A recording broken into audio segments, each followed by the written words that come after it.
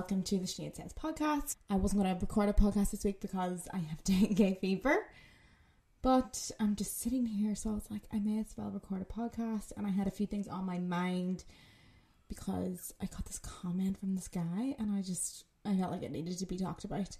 So we're going to talk about finding our own individual happiness so that we don't get hurt when things go wrong in relationships. We're also going to talk a wee bit about affirmations and just whatever we get into because I haven't really planned this. So here we go. So I just wanted to explain what is going on right now. So I'm in Bali and I have dengue fever. If nobody knows what dengue fever is, it's basically it's also known as break bone disease because it actually feels like your bones are breaking, and I can vouch for that because it's so painful. But basically, like, it comes from like animal bites. So I got bit by a mosquito that gave me dengue fever. It's just a really intense fever. So I have been cooped up. Not that I've been cooped up all my fucking year, but anyway, whatever. I'm cooped up because I have dengue fever, and the symptoms are like really, really high fever, especially at night, and just nausea, sickness, brittle joints, bones, bruises, just in general fucking painful. It's just a virus that attacks your body and it could last for up to 2 weeks. So I'm on like day 5, day 4, day 5, I can't remember, but I'm hoping I'm getting through it. The first few days I had such high fever, like I was hallucinating and I was so afraid. I remember being really afraid the first day, being like, what the hell is this? Kind of thought it was COVID, but I just knew it was more than COVID, so I got tested for both and I had dengue fever. And I just wanted to talk about like how I calmed myself, because obviously it can be really concerning when you get sick away from home and people get really scared. And I just think like one of the best affirmations for me when it comes to stuff like this is the words I am safe. When I found out what it was and how to treat it and got literally prepared myself for what was going to happen, then I can say, you know, I'm safe, I've done my best, and I have to like calm down my fight or flight, because it's like my body was preparing for danger. When something foreign is happening to your body, you don't really know. So like I was really anxious, my heart palpitations were going crazy, and then like throughout the days, even after I'd found out or being diagnosed, I was still fight or flight. And this kind of reminds me of like when I'm traveling or anything like that, or when I'm doing something that's, you know, sometimes seen as a threat to your body or to your environment. So you're just, you know, like if you're even just like, you know, like when you are driving and something happens, like someone pulls out or something and you're like, oh, so you go into fight or flight because your body is thinking that it's in danger. So you've got a high heart rate. So I had a high heart rate. I had anxiety. And then I was like, why have I got anxiety? I need to like sit with this and understand and realize that the reason why I've got it is because my body was expecting danger. I have now, you know, done all the steps that I can do. Just like if I was going traveling, I'm doing all the steps that I can do. Fight or flight is there to prepare you to go into battles, say. But so anyway, I had to prepare myself mentally, physically for everything that was going to happen, and then I can calm down my nervous system and be like, okay, I am safe. And this was another good, and it really calmed me down, because like we forget that to calm ourselves down when we're in high stress modes, like when it comes to work or how many emails we get, and we're just stress mode. But we just need to like calm down and be like, take a deep breath, and be like, I'm safe, I'm loved, I'm supported. Those things can really, really help, and that really helped me throughout this fever. And instead of looking at the dengue like it's the worst thing in the world, I'm so sick, I try and find the good in it. So I say, because obviously I can't go out and I can't go out this weekend, I said to Siobhan, I was like, Siobhan, I know that something bad would have happened, or like we just would have been too drunk or we would have embarrassed ourselves. So I think dengue is saving us from this right now. So this is how I like get the positives out of my dengue fever. So that was something. And I can just tell you now while I'm here about, because I never got to tell you in the last episode about my hypnotherapy and sleep. So I actually got hypnotherapy for my sleep, because I wasn't sleeping. This was a few years ago. It was 2 years ago. And I wasn't sleeping because I didn't know. I just didn't think I was a good sleeper. I just never really slept. And I went through a really hard time where I just didn't sleep. And I just kind of felt like, oh, I don't sleep. And it's like, I slept for like 3 or 4 hours, but always woke up groggy and crappy. But I thought, okay, I'll try hypnotherapy. And I went to hypnotherapy. And, you know, you're in sort of like a meditation for like 3 hours. And just trying to... I didn't really know what to expect. I thought I was just going to be zonked out and then I would just come out of it and then I would just be able to sleep. But it's actually like all internal work, like trying to find out the internal reason, like the trauma where this came from or something. So you have to sort of relax into it, and then like, so I'm like meditating there, like for like, she's like got me in a just like a relaxed state, not even meditative state, like a more relaxed state. And then like I'm like a few hours into it, or maybe an hour and a half, and I'm relaxed and chilled. And then she's like, when was the first time you felt like this and couldn't sleep? And she just like snapped her fingers. And I was back at like in Spain where I lived, and like I was with a boyfriend at this time, and I even remembered like where I was, what colour the bed sheets were, like what clothes were on the ground. It was like I was just there. And it was like the first time that maybe I just was really panicked and couldn't go to sleep, and it was because he just never came home. So I'm rocking back and forward in my bed like, oh my god, like, you know, he's with some other girl, blah blah blah. And I'm just traumatized from that moment. Like I am traumatized, like my heart is racing. I never really thought about it after. I probably the next day I probably came back and I just probably believed what I said. So that's probably why I just never dealt with like the anxiety and pain I felt. So I don't know, I must have just associated sleeping with that. I don't know, but anyway, I had to do all this inner work, and I had to like clear out all the energy around it. I had to like basically like say bye to this moment and realize that I am safe and that I can sleep. So I had to like clear all that out and just do like a whole visualization. And that one of the main things she said to me, she gave me affirmations, and it was just like, you know, I am safe. And it just really calmed me down all the time. And then I could just sleep. It actually worked really, really well. I slept like a baby afterwards. It took a week or so to like kick in properly, but like after that I was just like out like a light. And she gave me loads of other things to help me fall asleep as well. But in terms of just hypnotherapy, like I felt like that was really beneficial, just to get... Because sometimes you just think like, oh, it's just I just can't sleep. But sometimes there's like an underlying reason why you can't sleep, or there's an underlying reason why you have these certain bad habits. Like you probably know how to kick them. Like if someone asked you, do you know how to kick this habit? You probably could tell them, but like something's stopping you. So yeah, that's kind of what hypnotherapy is for. And I just wanted to just emphasize that I am safe, because it really, really helped me and eased all my worries. So yeah, so that's the one thing I wanted to talk about. The next thing I wanted to talk about was something that somebody messaged me that I'm really disgusted by.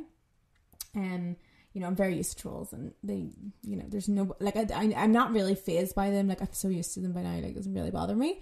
But this was from a grown man, and he sent me this message. So basically, like, I got bit by the mosquito and all that, and he messaged me. Now, this person has kids. Like, I seen his profile, I was like, what? And he said, you get what you deserve for leaving your boyfriend. That poor fella, you used him or something like this. And I was like, what? You think I deserve to be bitten because I'm just living my life in Bali and like pursuing my dreams? I was just like I was really angry at the time. I was just like, how can someone even think like that? And then I was like, what is that? Do people think like that? Because a lot of people did message me and they're like, how can you leave Jack? And I don't know if it was in like a, oh, how can you leave Jack? Or how the hell can you leave Jack? I didn't know which tone it was, but I never took it on. And I was just like, I know what I'm doing. Like, so, but I just wanted people to know that I do not need to be in the same country or the same stuck to Jack's hip for me to know that our love is real. Like, I can still fulfill my dreams whilst having a committed relationship. And I just want people to know that that is possible, because that is what I am doing right now. And I don't need to forget about my dreams and dampen them and not go just because I'm in love with someone. I can do both. Like, I can, if the relationship is secure, then I can go and pursue my dreams, and I can also be in a committed relationship. Yeah, it's going to be different, it's going to be hard, but it doesn't mean it doesn't work. And I just want to go through like what I felt at that time. So here I am in the middle of a pandemic in a loving relationship that I found in my home, where I'm living with my parents temporarily until this pandemic is over. But then I find out that I can go back to Bali, which is like my life, my passion, my work, where I'm most happy. So at the time I did think, if I leave him, will I lose him? And will I lose the love? But then, is it really love if the love isn't strong enough to allow me to live my dreams? If you get what I mean. Like, love will allow you to go and live your dreams, and if it doesn't work when you go and do your thing to make your happiness, then it probably would never have worked out anyway. It's just sort of, that's something that came from The Alchemist, the book The Alchemist. So, you know, he falls in love. It's a really good book, by the way. He falls in love. He's out to find his personal legend, which there's like a code to it. So basically he's out there trying to find his purpose, and throughout the purpose he falls in love, and on the way he just falls in love with this person, and she's called Fatima, and he's like, no, you know what, I'm not going to go anymore because I found what I want. I found love. Like, if I leave here now to go find my love or to go find my purpose, then I will lose the love of Fatima. But in the book then it says, you must understand that love never keeps a man from pursuing his destiny. If he abandons that pursuit, it's because it wasn't true love. The love that speaks the language of the world. So that's what it says in The Alchemist. And it's just, it just doesn't, just because you love someone doesn't mean you can stop pursuing your dreams. Like, you don't have to be, you know, living in the same house in the same town. Like, you can go off, and like, I've seen so many success stories coming through my inbox as well, so thank you for them. And like, so far for me, like, it's successful for me because me and Jack are probably, to be honest, I'm better than I ever am, because like, I know for sure or something. Like, I even know more. I think like it actually made me love him more, because I was like, oh, it just, the fact that he just allows me to just do this free willy, he's just like, yeah, whatever, like, do what you need to do. And like, he even says to me one day, I nearly died, like, because it's just like so healing to be with a secure person. So he says, I said, like, you know, are you not worried, or are you afraid? And he's like, no, why would I be worried? And he's like, she loves me. And I was like, oh, okay, that makes a lot of fucking sense. Like, why would I be worried if you know what I mean? Like, we have to trust each other's word. And then another thing kind of hit my mind as well, because was it because I was a girl? No, I'm not saying he meant this, but was it because I'm a girl out pursuing my dreams? Like, it was so frowned upon. Like, I'm just kind of throwing out there to see what the views are, because I'm just like, you know, Jack went away for 3 months and was in Liverpool. I never seen him those 3 months, and nobody says he's leaving me. Nobody says like, how dare he? Nobody said anything. But like, as soon as I go and do something for my career, then it's like, how dare I deserve fucking mosquito bites? So there's me, like, okay, is this because I'm a woman? Or, I don't know. So I'm just kind of throwing it out there. I don't know if that's what he meant. But nobody ever said anything whenever he did his... And like, he was spending more time away from me than I am going to be spending time away from him now. Like, our plan is to see each other in a few months, whilst then it was longer. So, is it because I'm a woman? I don't know. Food for thought, I suppose. And if I wasn't, you know, pursuing my happiness and my goals, like, I even noticed myself, like, putting my happiness onto him. Well, not really. I understand what codependent is. Like, so I kind of was aware. I knew what was going on. Like, I knew that, like, if he wasn't able to see me on a Sunday, I'd be like, oh, I'm sad, because I didn't have my true life and my true goals happening, because I wasn't in the place where I meant to be. I was living in my mum's freaking house. So I just knew that, like, I was like projecting my like insecurities onto him, like, and I just didn't want that to be, because I would. And then like, there was a chat, I said no to Bali the first time because I just felt like me and Jack were in a new relationship and just wasn't ready. And then like, if I said no to something and like to be there with him so I don't lose him, then there was a bit of a resentment there. Well, I didn't feel resentment, but I knew resentment would have grown. I knew I would have always wanted to go away and pursue my goals, but I didn't know if it was an option or not. But like, seeing our relationship grow and seeing how secure he is, like, it was just like an easy decision, because he was just like, yeah, of course, like, do whatever you need to do. Like, I'm just going to be here when you come back, and we're going to figure it out, and he's going to come here, and blah, blah, blah. And I can understand that I am really lucky because my partner's really secure with our relationship. And then there has been times where, you know, I've been in a relationship that didn't work so well, but that's maybe why it didn't work, because I'm an avoidant attachment style. Basically, like, I run when someone tries to change anything to do with my life. I've definitely changed now, for sure. Like, I make a lot more sacrifices than before, but an example of this was one of my last relationships. I was going over to Australia. I wanted to be with him. I was only going to be there for the 3 months, and then I was going traveling again, but then I would be back. So he was like, no, I can't see you if you're only going to be here for 3 months. And although we loved each other, like, that wasn't going to work for me, because that, at the time, I didn't know what it was, but I was triggering my attachment style, my avoidant attachment style, to say, like, you can't let me do my desires and dreams.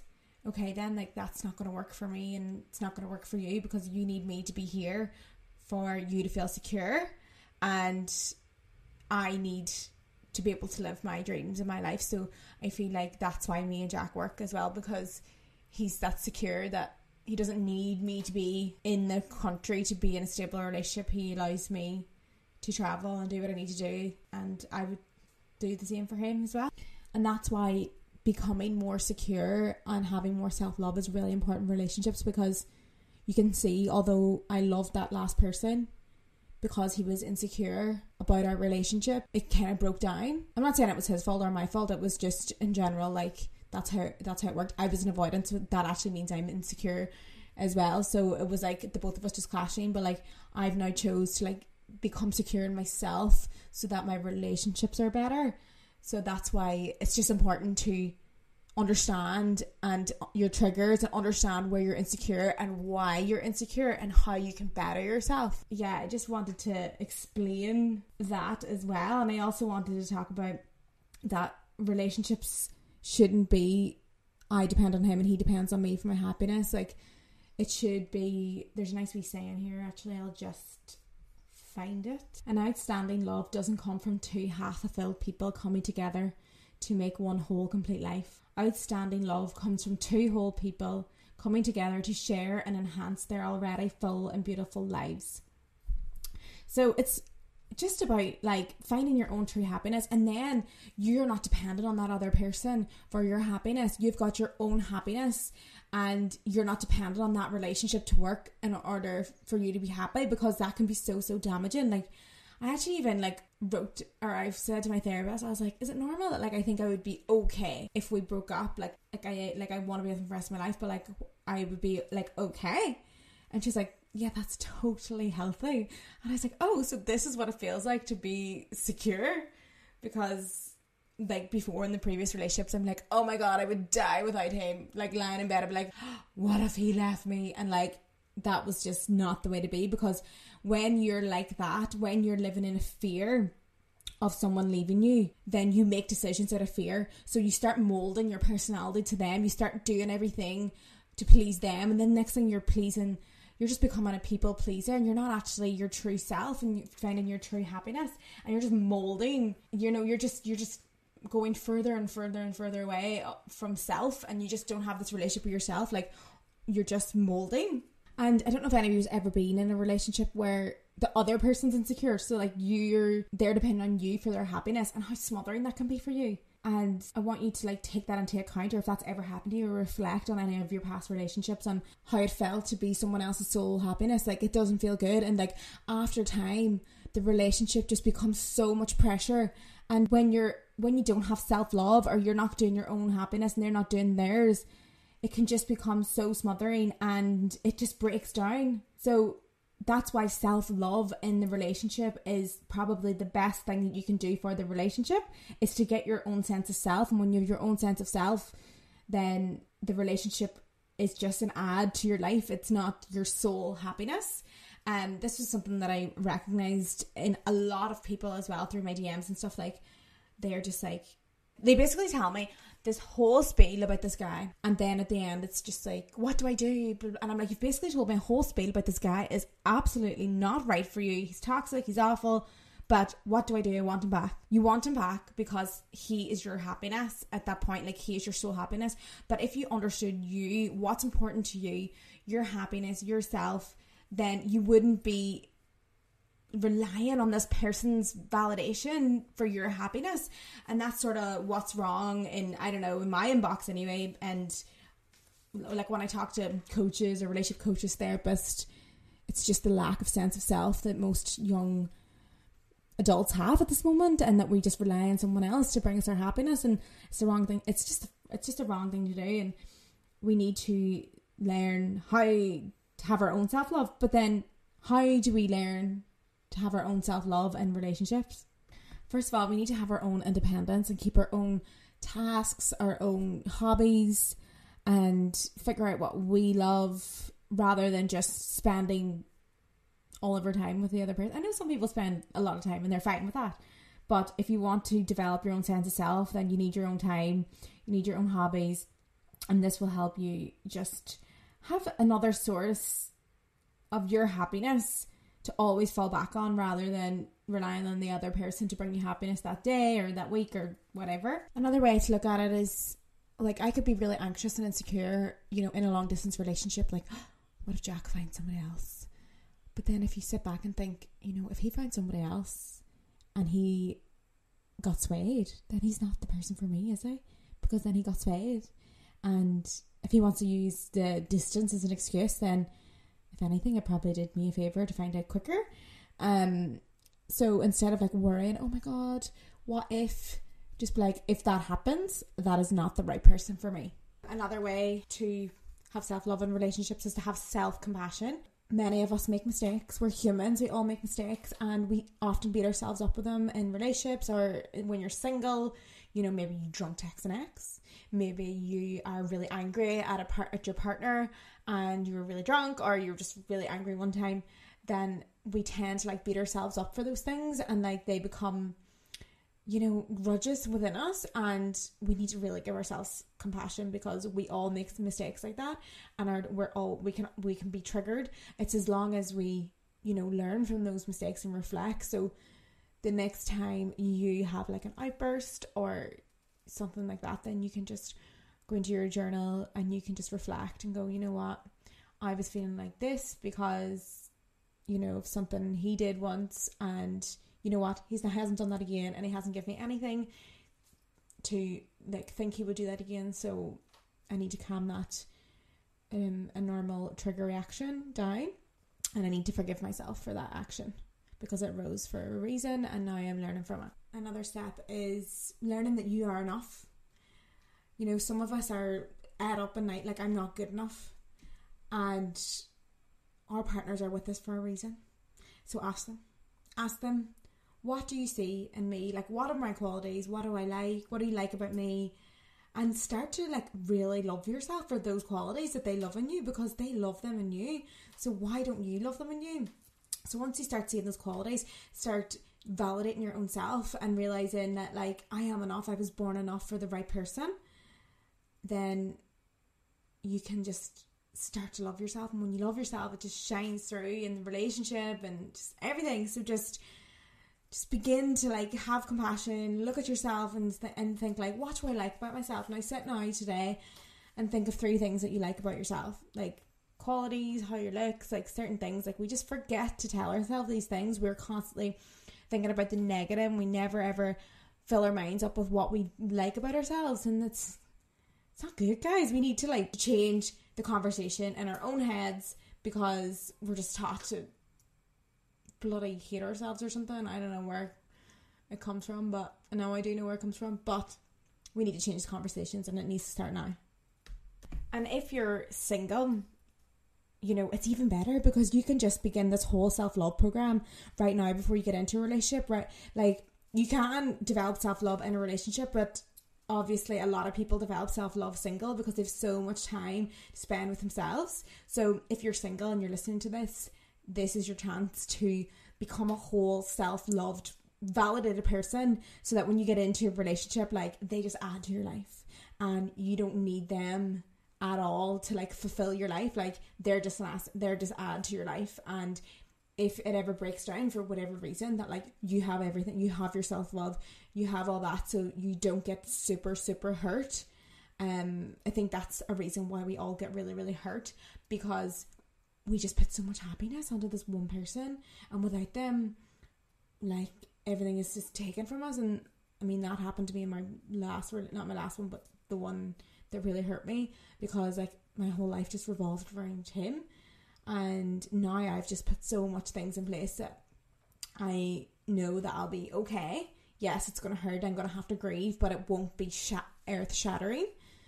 Another thing that I really advise people to do is to be present in life and in relationships, because when we start putting emphasis on the future, when we start worrying about the future, say we're like, I'm going to get married to this person, I'm going to do this, and then next thing it's taken from us, it just hurts that extra bit more. And sometimes even when we're with our partners, or we just tend to be so unpresent, we're like, oh, what if they break up with us?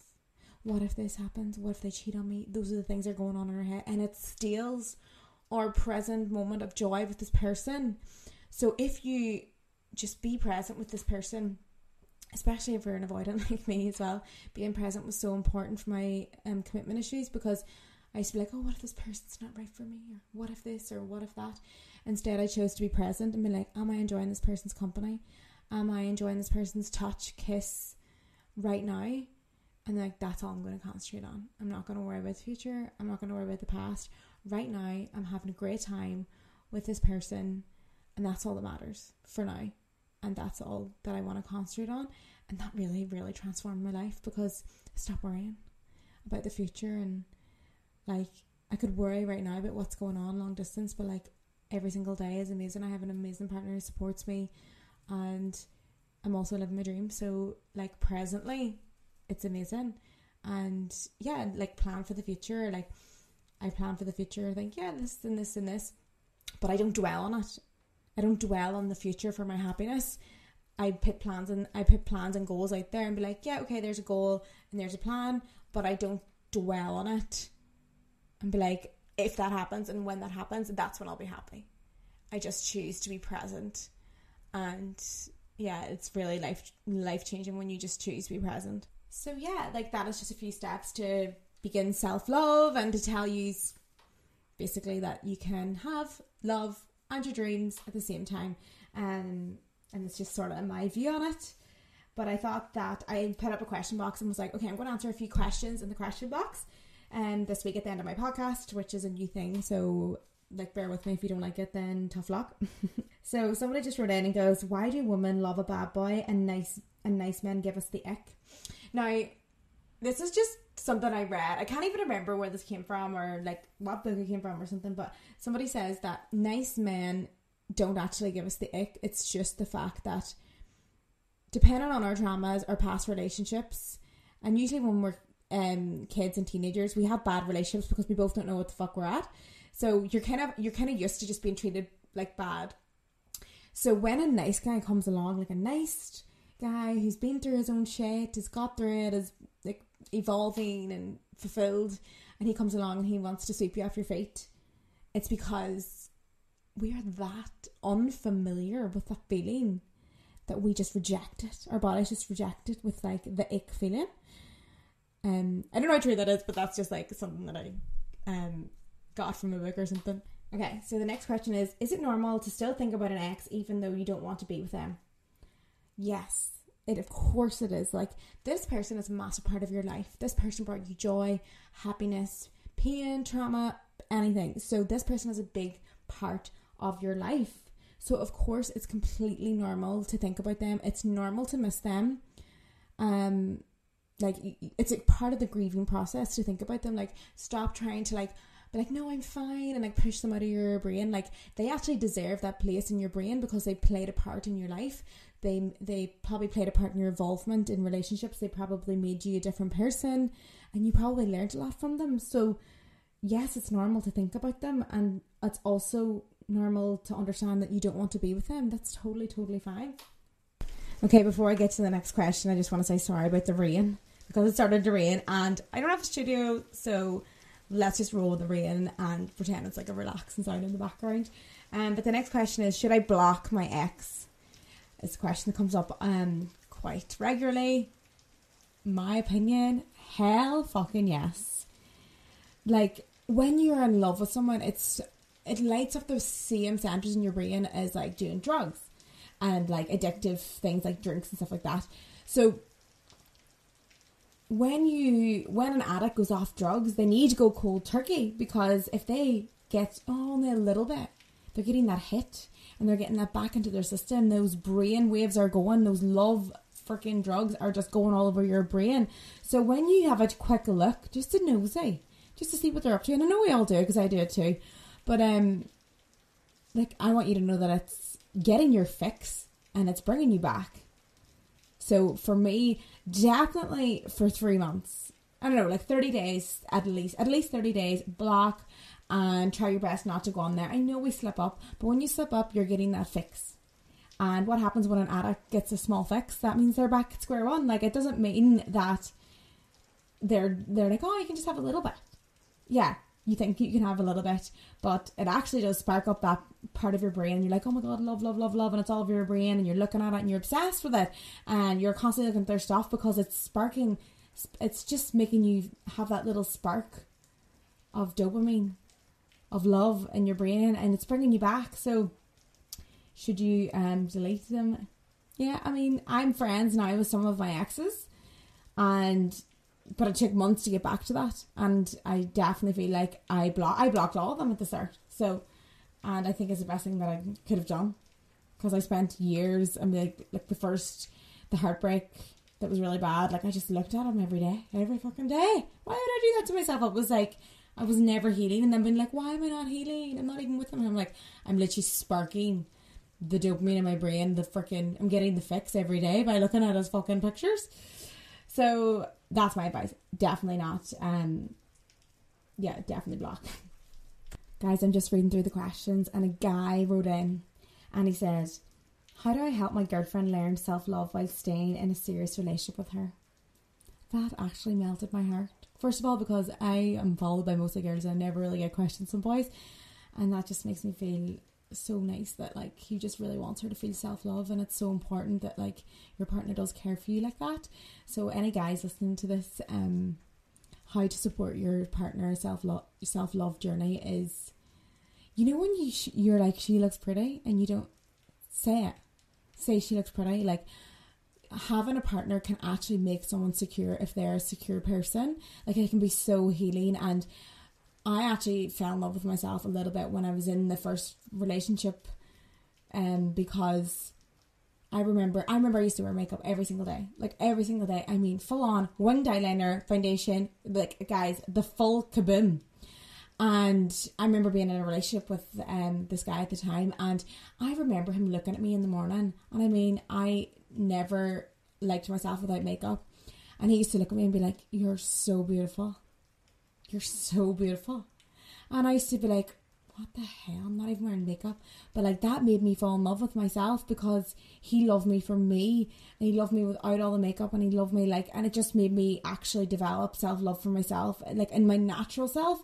So when you think she looks beautiful, don't forget to tell her. Like, I always say to Jack, like, sometimes I do myself up and Jack doesn't tell me. Like, he's not like, oh, you look lovely. But it's not even that he doesn't think that I look lovely. He just doesn't think to voice it. Because sometimes, like, I had to sit down with him and be like, you know, if you think I look nice, you need to tell me. Like, it's something like I would need. Like, if I do myself up, like, I'm like, oh, did you think I look really, like, one night we were just there and he's like, fuck, you look so hot that night or something. I was like, you actually never told me I looked nice that night. And he was like, oh my God, you know what, like, you're right. And like, so like, sometimes you can tell them what you want, like, you can tell them what you expect.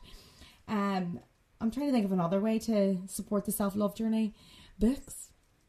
I know that some girl messaged me and she was like, a guy I'm seeing, I was telling about self-love journey, and he bought me your book, and it made me feel amazing. And like, so like books for self-love, The Mastery of Love is a good one. My book, Relationships, is a good one. if I do say so myself. And another one for self-love, just in general, any sort of self-help book. Like, what am I reading at the minute? Oh no, you know what, The Subtle Art of Not Giving a Fuck. Because self-love really is like when you don't give a fuck about other people's opinions, and you just like sort of like look at your own needs and wants and purpose, and you just kind of make your own boundaries that way. Another way to help her self-love journey is to ask her what her needs are. Like, what do you need from me to make you feel secure? Do you need me to tell you look nice? Do you need me to tell you when I'm home? Just support, asking her what she needs and how she's feeling. A good thing is to do like wee relationship reviews here and there. So saying, oh, what went well this week in the relationship? And then, so I would do this with Jack as well. I'd be like, you know what? It really, really is amazing when you text me when you're drinking, when you're in bed. He doesn't have to do that ever. And the fact that I praised him for it, he always does it now because he knows that that's what I need. Like, I think it's one of my needs that he does that because it makes me feel secure. So asking them, like, what do you need in order to feel secure? In order to know that I love you? Like, maybe you do need more compliments, or you need just more texts from me, or you need something more from me, because then that will support her journey. Oh God, I love that question. Thank you so much for that question. So I'll just wrap it up here, guys, and leave that with you. And please leave a review and please subscribe. And if you like it, then please tag me on Instagram and what you learned from it, because that really, really helps me grow. And thank you so much, guys, for tuning in.